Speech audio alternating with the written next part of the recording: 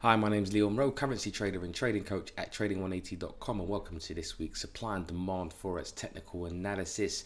If you're new, welcome, and if you're returning, welcome back. And don't forget to like, subscribe and share with your fellow traders if you find the information in here useful. And yeah, let's get into the fundamentals as we always do. Fundamentals and risk sentiment is what really drives the market, and understanding value. So getting into the week ahead, next week the US will be publishing retail sales, industrial production, housing data, and Flash Michigan consumer sentiment. So some decent potential market moving data, but I don't really think that's gonna it might add to the narrative. I think any positive news at the moment for the dollar isn't necessarily going to move the dollar higher. It seems like the rate cut narrative is well and truly being priced into the market. I'll get into a bit into that in a sec. Elsewhere, other important releases include UK unemployment, wage growth, retail sales and inflation. That's going to be important for the UK. Eurozone foreign trade, German investor morale. German is the Europe's powerhouse, so if investors morale is down, then it's going to affect the Eurozone. China second quarter GDP growth, industrial production. That's going to be important for global growth narrative as well. Is the world in a global slowdown? Is China slowing down, or is it still maintaining its dominance? Retail sales and fixed asset investment, Japan trade balance, and Australia employment figures. So decent week. What happened really last week was the narrative that the Fed is still going to be cutting interest rates. And what's quite interesting is this article in Market Watch, and the writer Jeffrey Bartash says, an economy gone mad. The Fed is going to cut interest rates despite record stock prices and low unemployment. And it is a bit of a strange one. Interest rate cuts are usually, I guess, synonymous with an economy that's heading into a potential recession. But the US is, by far the best economy in the world. But interesting read. I'll leave a link in the description box below. But someone says, I think a critic of the Fed, Stephen Stanley, says that his case, which is Fed Jerome Powell, for easing, is focused almost exclusively on the uncertainty caused by trade negotiations and the resulting drag on business confidence and investment, said Stephen Stanley, chief economist. I find the case for easing incredibly weak. And it's an interesting article because, like I said, the economy is doing well. America's doing well, and not even close to really recession territory yet. The Federal Reserve is cutting rates, and it's just to probably try and get ahead of potential global slowdown, and also use it as leverage against China in their little trade war that's going on. And I say little, but it's the trade war that is between China and America. And so we have a 100% ease. This is the CME FedWatch tool, and it's the probability of a potential rate cut. And the market is pricing in a 77.5% rate cut at 0.25 and a 22.5% at 0.5 cut in July, which is 17 days from now, just over 2 weeks from now, end of the month. So that's going to be probably the narrative until this happens. And by the way, just as a tip, if the Federal Reserve do not cut, you probably want to be buying the dollar, because it's going to wrong foot the market. Even if they do cut, I don't think that the dollar is still a sell. Maybe in the lead up to it, it's a situation where you've got buy the rumor, sell the fact. A type scenario going on, and the market is really just pricing in what the a potential cut will be, and we'll get into that on the with regards to the technicals. So if you want to know a bit more about the fundamentals, I have an absolutely free fundamental analysis and sentiment course, and it basically just goes over the basics of GDP, inflation rates and inflation and interest rates, and a lot of other things as well. How to really trade the news, and you know, risk on and risk off, and how it really affects prices. So link is in the description box below, and let's get into the technicals now, and starting off as we always do on the US dollar index. So what we have US dollar index wise is from last week, we'll say actually the week before, I think the 30th, this was updated. Prices for the dollar and Dow Jones Dollar Index is just a measure of, you know, dollar strength against the major currencies like the euro, yen, and the pound. We came up into this area here last week, beginning of last week, into this supply zone before selling off with Jerome Powell, basically talking down the being very dovish basically on the dollar. So you're seeing a bit of selling off on the Dow Jones Dollar Index. So if we go to the charts, and here we are, what we have is a bit of a demand zone here. This is proof of value right here. So what we're looking at is, at the moment, if the dollar starts to rally within this demand zone, you're looking for really buy trades on any of the dollar crosses. At the moment, like I said, negative sentiment wise on the dollar, as there is anticipation of an interest rate cut, so you probably may want to potentially buy at the lower end of this demand zone here if prices do come down to here. If you're looking to sell the dollar, you'd be looking for prices to come really back up to, you know, this zone here before looking at a sell trade. So right now, potential buys, and if that demand zone doesn't work out, then you're looking at this area right here as a level of to look to buy the US dollar. Like I said, I don't think the even though the US dollar are cutting interest rates, or potentially going to cut interest rates at the end of the month, it puts pressure on a lot of the other currencies who also want to weaken their currency, like the euro, the yen, the Swiss National Bank as well, who have said that their currencies are basically overvalued. So the weaker the dollar becomes, the more problematic it is for other currencies who also want to weaken their currency. So you know, the price doesn't go down forever, so there could be some decent buying opportunities when it comes to the dollar, and looking for confirmation on the Dow Jones Dollar Index. So next up we have the dollar yen, and again, couple of weeks we came up into this supply zone, kind of peaked through it, and then we had you know, the dollar sell off. You can see the correlation with the Dow Jones Dollar Index coming down to this area here. So what we do have now is actually a demand zone within that area. Let's go to dollar yen, and we have demand zone right there. Looks to have a demand zone right there. Not sure why this is not here, but we've got supply. We can change that supply zone now because we've made lower highs and potential lower low. So what we're looking for now is potential buy trades either within this zone here, or if prices get down to, and I do like this lower area of demand, this 107 area, that's where looking to get long.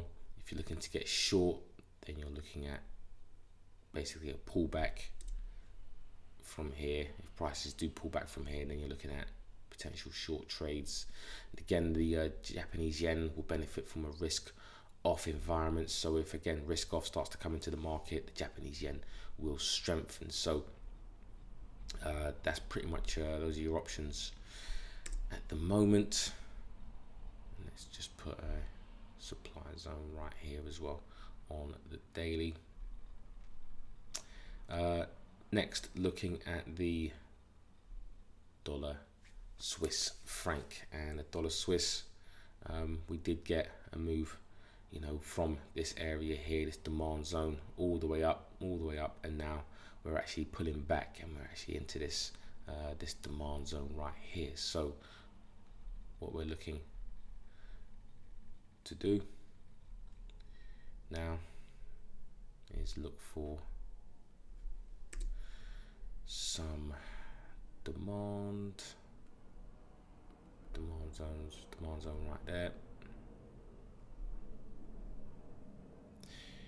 and we've also into a demand zone at the moment as we've made higher highs right there. So right now would be decent time to look for some long trades, but again, the better area is going to be down into this demand zone. If you think about where we are from a ranging perspective, where we are from a cheap or an expensive area, if you really want to buy the dollar, then you know this is an expensive area because the market can't push higher, which means that this must be a cheap and a bargain area as prices, you know, went higher from there. Proven proof of value. So anything above what we would say the 50% level is fair value. So we're buying in a maybe more the expensive area, and anything below this would be more of a cheap and a bargain area. So what we want to do is look for buying opportunities either at this area here or at this zone right here, preferably down here if prices, negative sentiment pushes prices to where we want to be buyers. So decent level right there. Looking at the dollar CAD,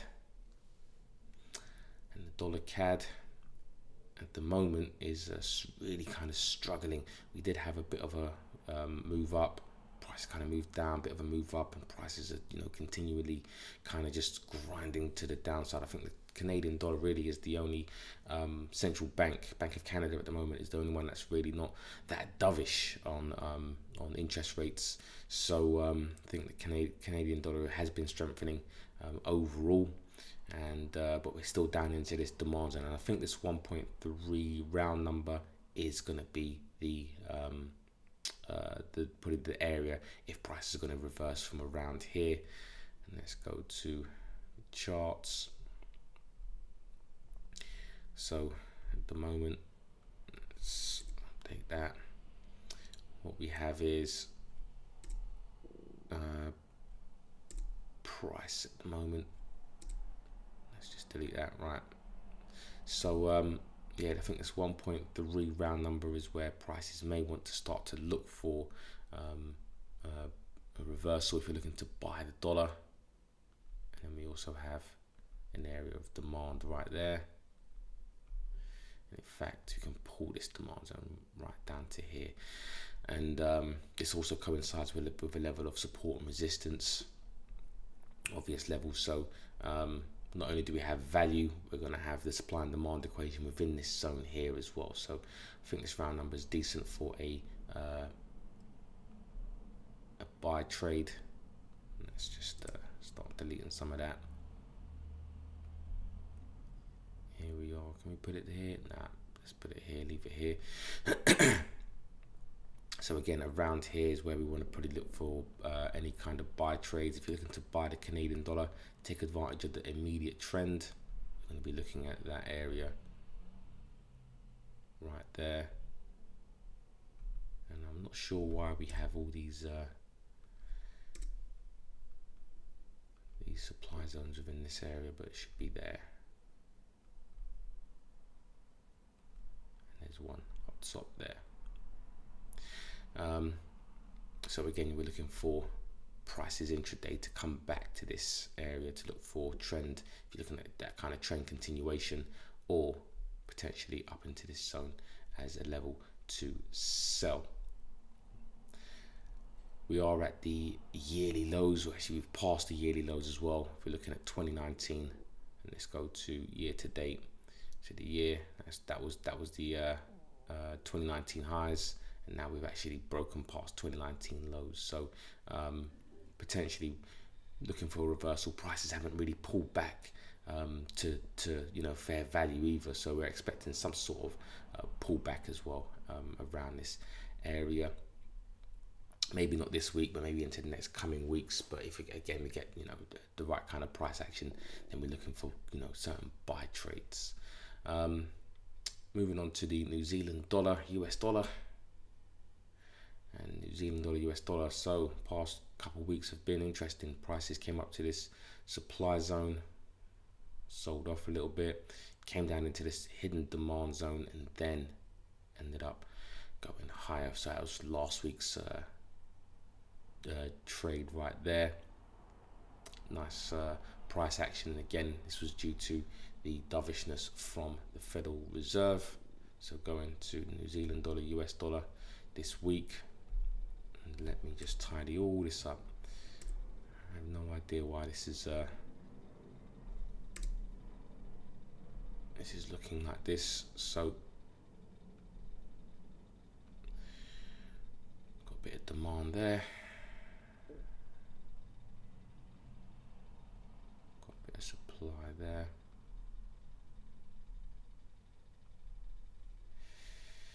What we're looking for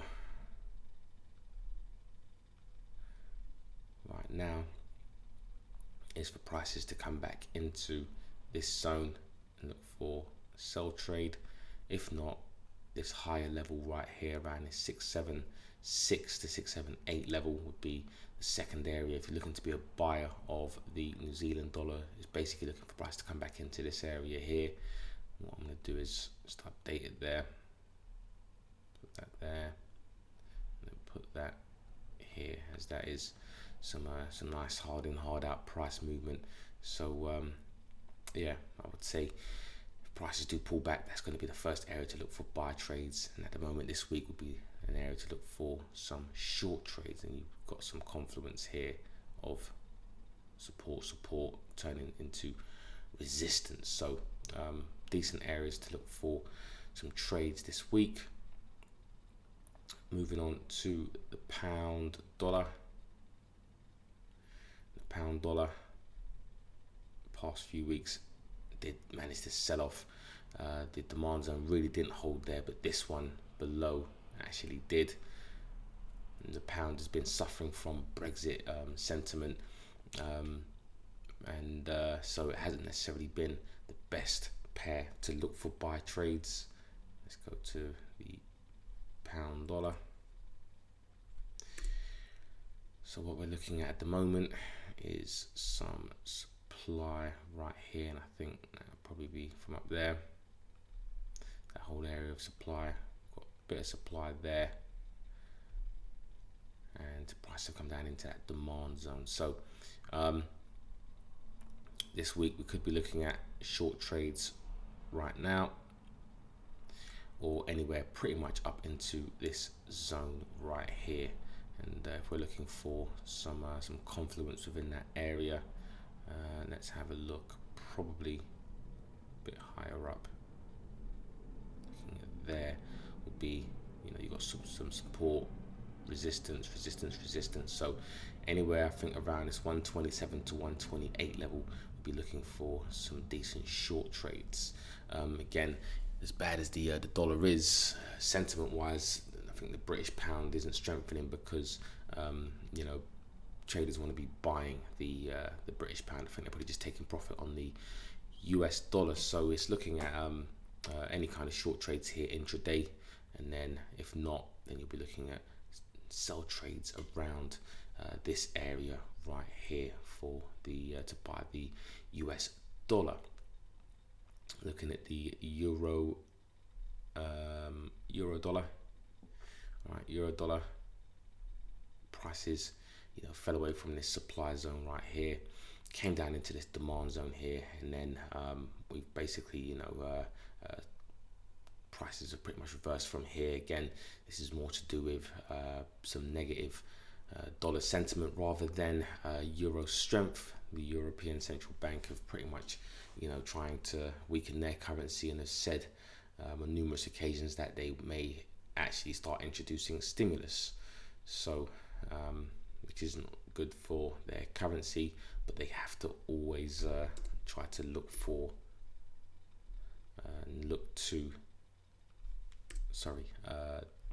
weaken their currency to boost inflation. So what have we got here? We've got a level of supply, yeah, our level of demand right there, and some demand right there. So looking at where we're looking for trades, if you're still looking to get short on the dollar this week, nice area to look for some short trades here. Even better would be this area right here. If you're looking at buying the euro, that would be, you know, where you're looking for some long trades if you get a pullback into this level. First touch, well, I should say this is really the first touch of the level.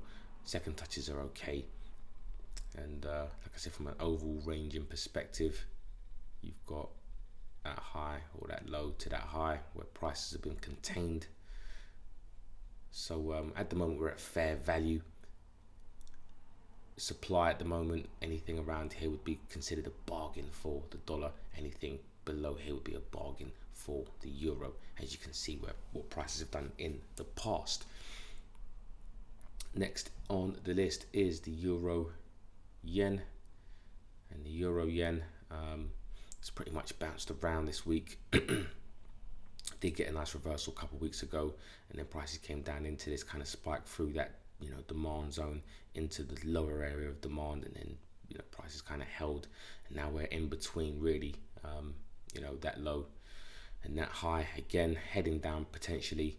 The yen probably strengthening due to potential risk off sentiment coming into the market, global risk. So let's just clear this up and start drawing a fresh chart, and then we have a bit of supply right there. So there are supply and demand zones at the moment. So what we're looking at is either a move down into that area and look for buy trades on the euro.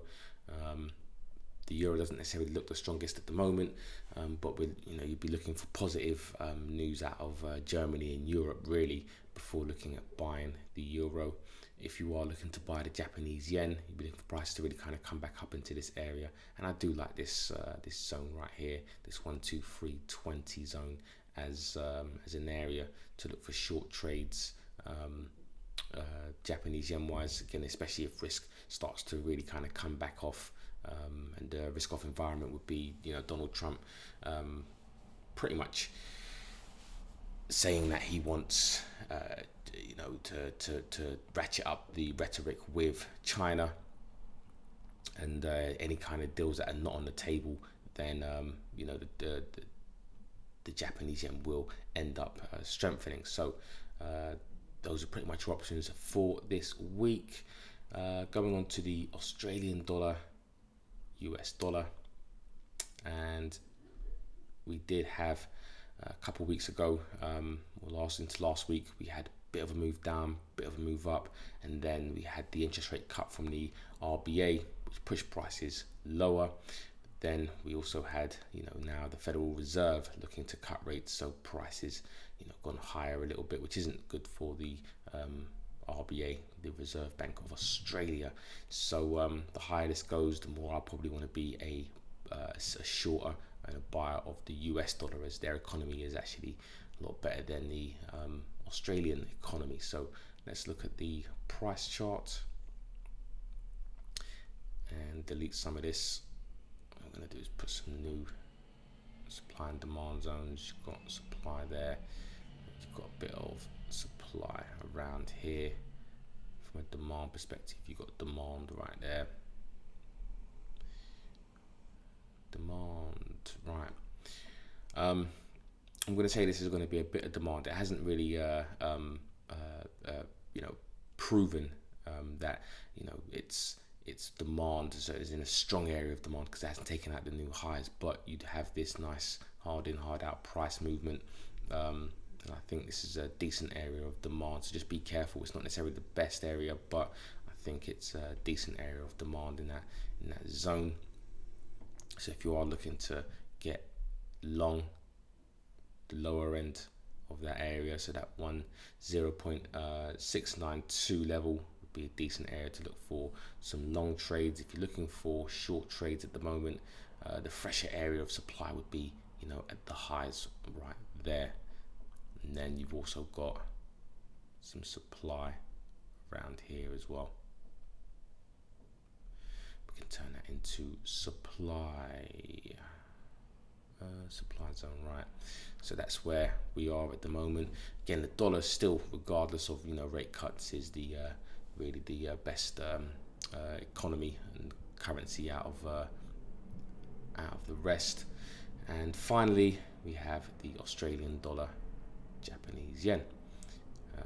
Again, a couple of weeks ago, we did have a move up into that supply zone, a bit of a sell-off, but then prices, you know, for the past maybe week or so, have really just been, you know, in a sideways market. Again, I think there's been less risk off at the moment in the market. So the Aussie yen really is an indication of risk sentiment. So the fact that it's gone sideways means that risk off has really kind of calmed down in the market. It's not necessarily risk on, but you know, it's less risk off. So let's go to the charts and see what we can update. And we have, we've got a bit of a zone right here, and what's another zone right here. So let's just add that one there. So at the moment, we're looking for, you know, any kind of sell trades right now, probably more up into this area, this higher area here, before looking at, you know, short trades. And again, you'll be buying the Japanese yen based off of risk off sentiment. And if you're looking at a risk on play, I think the nearest zone is going to be really, you know, down here before you're looking at any kind of risk on. And risk on would be an agreement between, you know, China and the US, as well as you know, global growth, you know, coming back into the market, etc. So these will probably be your areas to look for, areas to trade. You've got that as an area, another confluence zone where you've got resistance, resistance, resistance. What I would say though is that, again, the more times the level is touched, the weaker it becomes. So what you probably want to do is look for anything, any kind of manipulation around this area here before looking at, you know, short trades, or look for the 77 round number, you know, higher before looking at getting short. But again, just ensure that risk is off if you're looking to get short. So that's it for this week. I hope you enjoyed the analysis. If you do have any questions, please let me know and I'll try and get back to you as soon as possible. Guys, take care and have a great trading week.